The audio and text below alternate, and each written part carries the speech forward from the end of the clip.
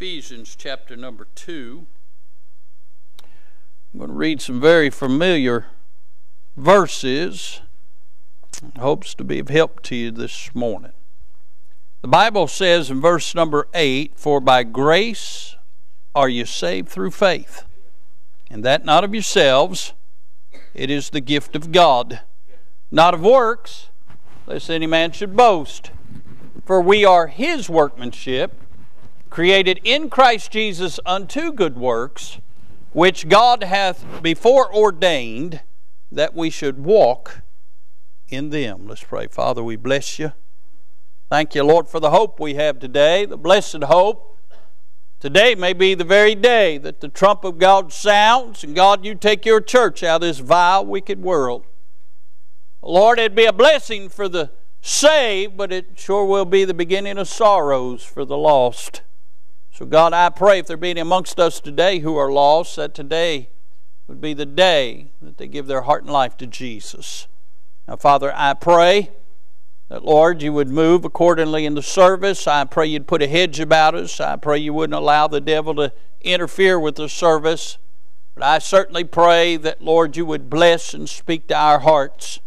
Lord, we do live in a perverse generation, and your children have to live in this world even though we're not of this world. And God, I pray today that you would revive their hearts, refresh their spirits. God, do something for them, as Brother Ron's already prayed, in this haven, this oasis we have in this destitute world.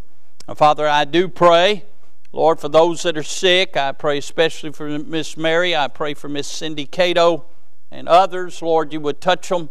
I do pray for the revival meetings going on. I pray for the conference down in St. Lucia. Lord, you know what is needed. And I pray that, Lord, you'd pour out of yourself mighty power in these meetings these days. Lord, I pray that, Lord, you would not be denied and a true move of God would break out like one we have never seen. Now, Father, I pray, may it even begin here today and may it begin in us. God, do a work in our hearts. We'll bless you for it. Use this unworthy vessel. Have your will and way. We'll thank you and praise you, for it's in Jesus' wonderful name we do pray. Amen. Amen. I want you to notice a few things. I want you to notice, first of all, the method of salvation.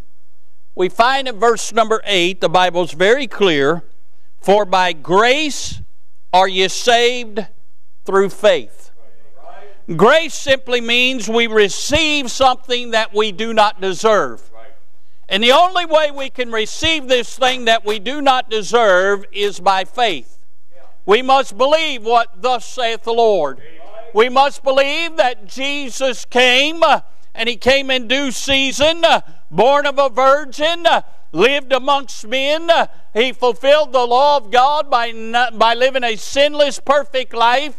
He went to the cross of Calvary where He bled and died to become our Savior, our sacrifice, our substitute.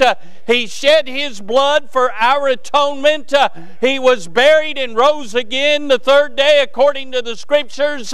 And we must believe that we have a need of a Savior, and Jesus is the only one who can save us. And if we'll by faith put our faith and trust in Him, the Bible says, "For whosoever shall call upon the name of the Lord shall be saved." We can be saved by grace through faith today. That's the only way anybody's going to get saved.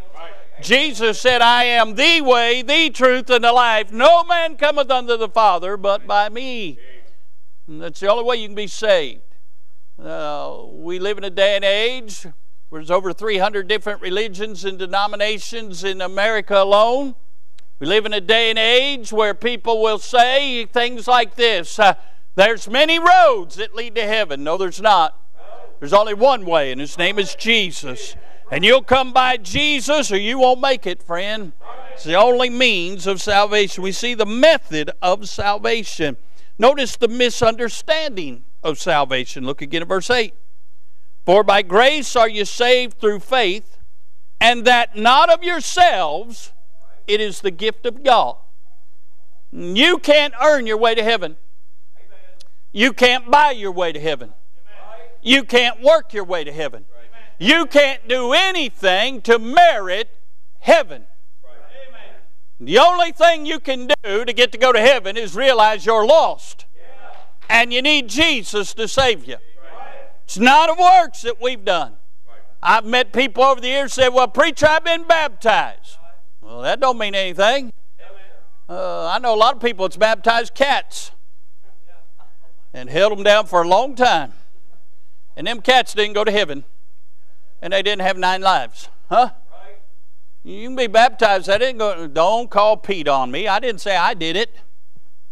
But listen. You say, preacher, you shouldn't say that about animals. What I'm trying to say is baptism won't save you.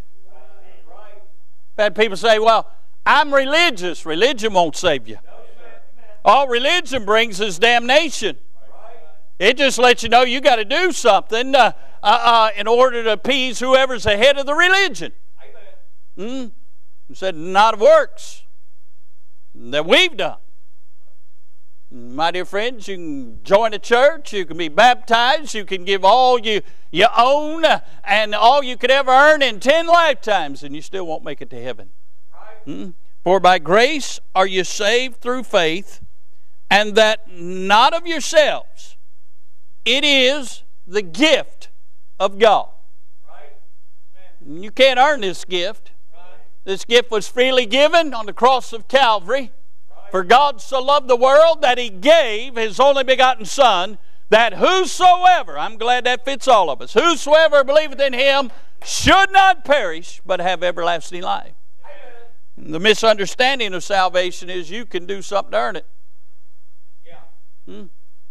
How many of you remember when you was little and you hadn't been good, but at birthday time or Christmas time you got gifts anyway? You didn't deserve them, but somebody was kind to you.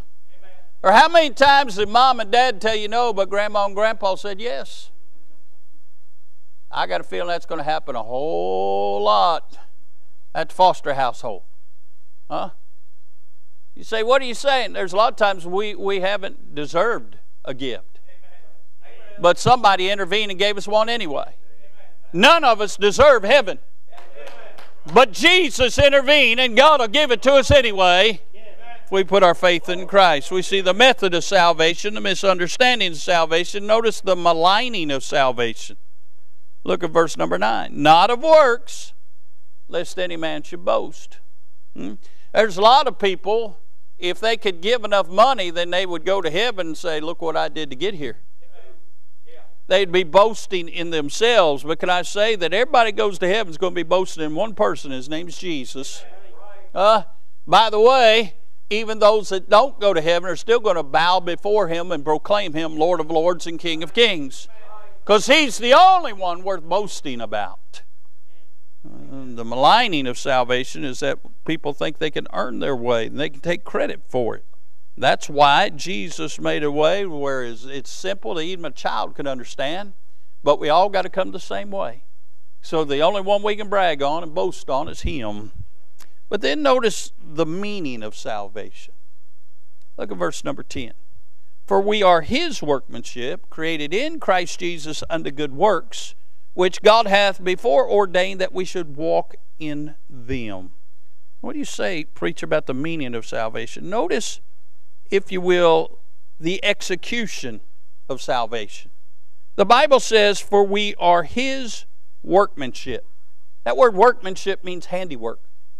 That means God reached down and He took nothing, just some old vessels of clay, and He did a work.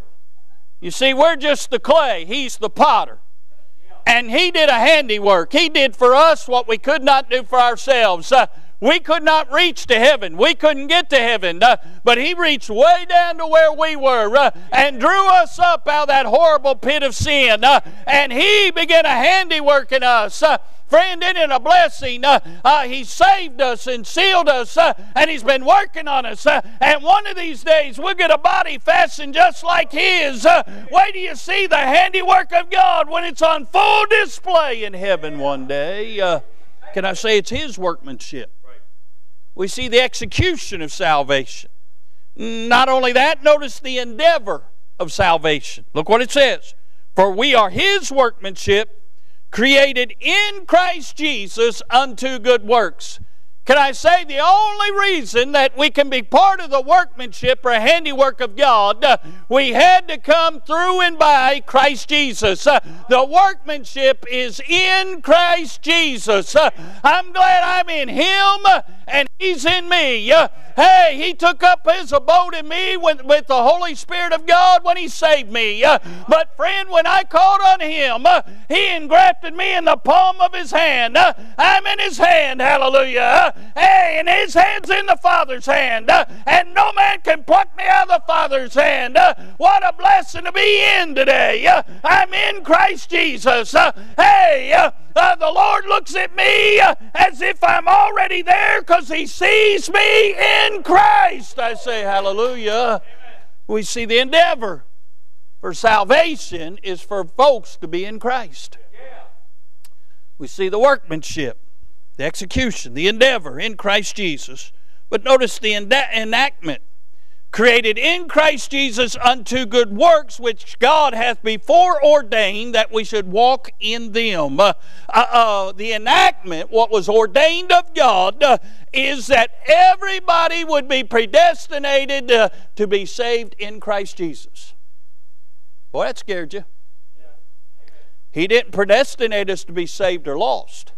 But all those that would be saved, it was ordained of God that we would be saved in Christ Jesus. He was the Lamb slain before the foundation of the world. God put this plan together before He even made man, before man fell to sin. God enacted, He ordained a plan, and the plan would be we'd be in Christ Jesus, created unto good works, that in Christ Jesus we could walk in those good works. Listen, I couldn't keep myself saved, but I'm glad I'm saved forevermore because I'm in Christ. Can I say there is no good in me? There is no good that I have ever done. There is none righteous, no, not one. But I have been robed in His righteousness, and because He indwells me, and because on occasion I do mind Him and do follow Him and do walk in Him, it is those times He through me does things that brings glory to His name. We see the meaning of salvation. God saved us to bring glory to Him. God took a nothing, a zero with the hole knocked out of it, and made us everything. We've been adopted into the family of God, born into the family of God. One day we'll be married into the family of God because it's all been the work of God. And He gets all the praise and glory for it. Last week I preached on, it's great to be saved. This week I'd like to preach on, if I wasn't saved. Now it's great to be saved. We find exactly what happens in the salvation process in this chapter. In verse number 1 it says, and you hath He quickened, which means made alive. Why? Because we were dead in trespasses and sins. We were living, we were breathing God's air, walking on God's earth, but we were dead to God. But it took a spiritual birth to make us alive, because we were dead to God. Goes in verse number 2, wherein in time past you walked according to the course of this world, according to the prince and power of the air. The devil owned you, and he controlled you. The spirit that now worketh in the children of disobedience, among whom also we all had our conversation in times past, in the lust of our flesh, fulfilling the desires of the flesh and of the mind, and were by nature the children of wrath, even as others. But God, who is rich in mercy, for His great love wherewith He loved us, even when we were dead in sins, hath quickened us together with Christ. By grace you're saved. Amen. It's great to be saved. I shouldn't be saved. I was dead in my sins. I was a sinner by practice, sinner by birth, sinner by nature. I deserve to go to hell today. And friend, if I was not saved, that's just where I'd be headed. If I wasn't saved, got thinking about this week. Boy, it's great to be saved. But if I wasn't saved, I shudder to think what my life would be. Can I say, first of all, if I wasn't saved, I'd be wicked. On my best day, I'm not real good now. But if I wasn't saved, I'd be wicked. Can I say if I wasn't saved, most likely I'd be an alcoholic, or a fancier term, a drunk. If I wasn't saved, I'd be an addict. I'd be addicted to something. Say, preacher, how do you know that? Because I know I'm one of the only people that I know of that likes drinking NyQuil. Whenever I'm sick, bring out the NyQuil. Huh? I could take a shot of that and take it right down. I'd be a whiskey drinker, I'm telling you. If I wasn't saved, I'm not making fun. If I wasn't saved, I'd be a whiskey drinker. I'd be a hard liquor kind of guy. I'd be addicted to something today if I wasn't saved. I'd be wicked. If I wasn't saved, can I say, I'd probably be an adulterer. I would not have the family that I have today. Used to, we'd go to Kroger, and we could feed all 5 of us for what we just feed Jordan now. I'm not thrown off for spending the same money. We're getting less groceries. Yeah. And used to, we could feed the whole family at McDonald's for $20. Now you can't get a Coke for $20 there no more. It's crazy. Not literally, Kinsey. You can get a Coke for $20, all right? You just can't get fries with it, all right? Why go to McDonald's if you don't get the fries?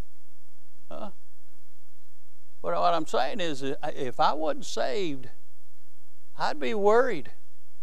I'd be worried what my 401k was doing, and I'd be worried about making the dollar stretch, and I'd be worried about what fuel costs are going to be this winter, and I'd be worried about hoping we don't have real cold and a lot of snow, and I'd be worried about all that stuff. I'd be worried about mashed potato brains in the office. I'd be worried about all that.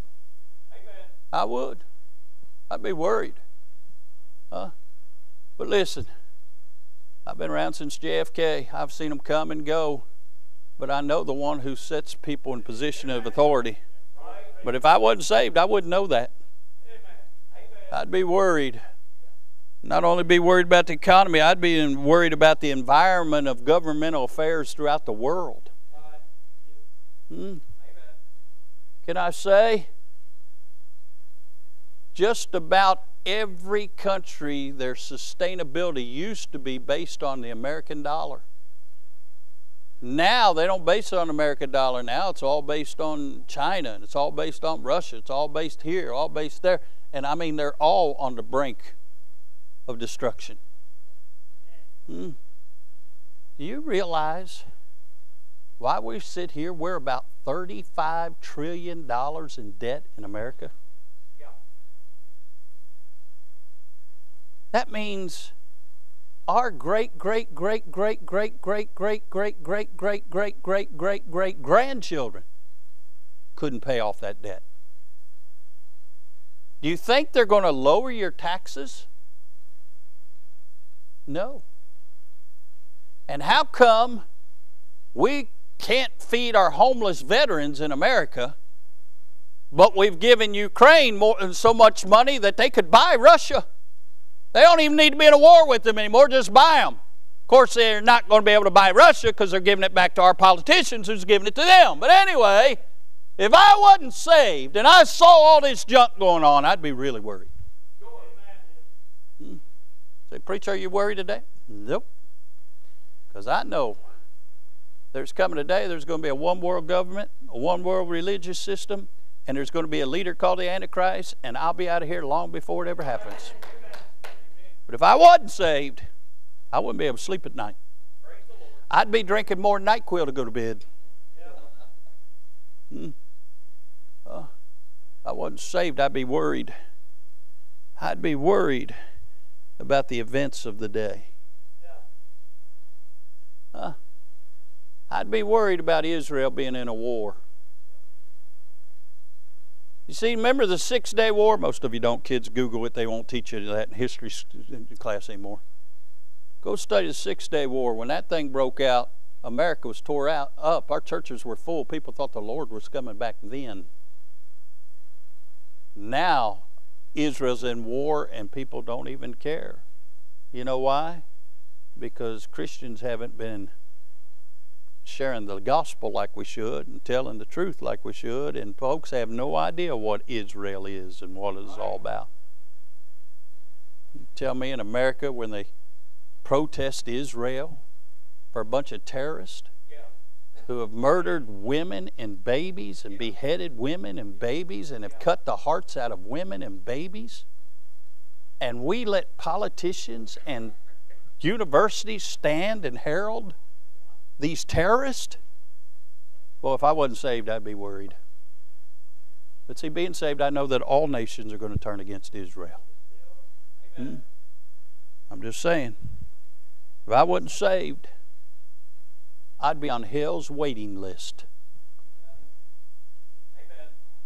The Bible says in Isaiah 5:14, therefore hell hath enlarged herself and opened her mouth without measure, and their glory and their multitude and their pomp, and he that rejoiceth shall descend into it.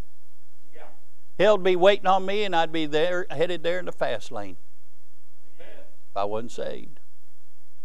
The Bible says in Proverbs 27:20, hell and destruction are never full, so the eyes of man are never satisfied. Well, if I wasn't saved, hell'd be waiting on me. They'd have a reservation. They'd have a chain reserved for me. They'd have a part in the deepest, darkest region of the damned for me. But I got another reservation because I am saved. And I got a mansion waiting for me over on the other side. I'm glad I have a blessed hope today. But if I wasn't saved, hell'd be waiting on me, just like hell's waiting on every sinner. Amen. That's why hell fights so much against Christians and so much against churches. It doesn't want you telling the world that there's a hell waiting on them.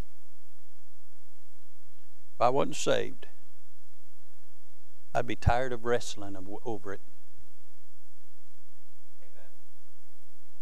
So many people are fighting so hard against the Lord, and they don't even know they're in a battle with Him. Do you ever wonder why atheists fight so hard against manger scenes, and against the 10 Commandments in schools, against prayer in schools? I mean, if I didn't believe in something, I'd just laugh at it. Why are they fighting so hard? Because the very conscience of man knows there's a God.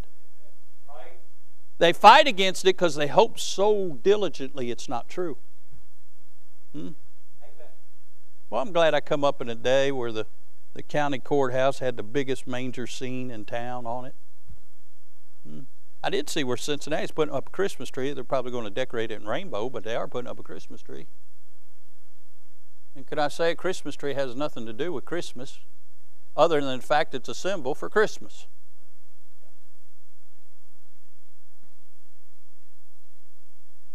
Boy, I'd be tired of wrestling if I wasn't saved. Fighting against time. Because, friend, every one of us has a number given to us. Number of days on this earth. That's why we wear watches. Some of you need to turn yours back. Some of you need to get your teenager to turn it back on your clock, on your VCR, and on your car. Miss Annette and I was trying to figure out how to remember to turn hers back on the car all the way here. About ran 4 people off the road. Still didn't get it figured out. We're facing time. You know why cows don't wear wristwatches? They have no soul. Dogs don't wear wristwatches, don't keep track of time. They have no soul. But it is appointed unto men once to die, and after this the judgment. We all have an appointment we're going to keep with death, and then we're going to face God. And if I wasn't saved, I'd be so tired of wrestling against time. People do it all the time. That's why you find women in their 40s trying to look 20. Women in their 60s trying to look 40. Men in their 60s thinking they're 15. They're fighting against time. There's nothing wrong with taking care of yourself. But these people aren't trying to take care of themselves. They're trying to live forever. I'd be so tired of wrestling. I'd be tired of wrestling with the fear that if I died today, where would I spend eternity? The Bible says in Isaiah 21:4, my heart panteth, fearfulness frighted me, the night of my pleasure hath he turned into fear unto me. I'd be so tired of wrestling with the fear. I'd be so tired of wrestling with the fleshly strongholds. There's a lot of people say they'd get saved if they could quit doing whatever. Well, you'll never quit doing whatever. It's got a stronghold on you. But if you ever give your heart to Jesus, He can break the strongholds. But they don't understand that. And I'd be so tired of wrestling with the fleshly strongholds if I wasn't saved. I thought about this. I'd be so tired of wrestling, of having no future to look forward to. Now, friend, you're not going to live forever in this world, but your soul's going to live forever somewhere. There's only two places. There's heaven, and then there's hell. Hell was prepared for the devil and his angels. Was never, ever intended for the soul of man to go there. But when man chose to sin, man must then choose to accept Jesus as Savior. And if he accepts Jesus as Savior, Jesus cleanses him from all sin and pays his sin debt. But if he rejects Jesus as Savior, he must pay for his own sins forever in hell. Amen. I'd be so tired, Brother Derek, of wrestling with not having a future. I'm glad I'm saved today. I'm glad my future is secure in Christ Jesus. I'm glad one day I made Jesus my choice. But if I wasn't saved, I would be of all men most miserable. May I ask you something? Do you know you're saved? If you can't in your mind and heart answer that, if your answer would be, I hope so, or I might be, well, you might not. And your hope may be in vain. I would sure make sure that I was saved today. And you can be saved today. Today is the day of salvation. Now is the accepted time. You can be saved from your sins today. All you got to do is be tired of being lost. Be willing to call on the Lord Jesus and asking you to save you. You're here today and you're saved. What are you doing to help somebody else get saved? The only thing we can take to heaven with us, Brother Phil, is other people. And the only way we can take them to heaven with us is pointing them to Jesus.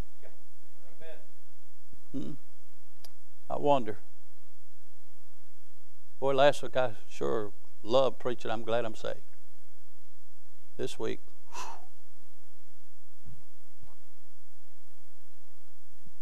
shudder to think what I'd be if I wasn't saved. Yes, sir. And those I know that aren't saved, and aren't ready to meet. Quit looking at their sin and start looking at their soul.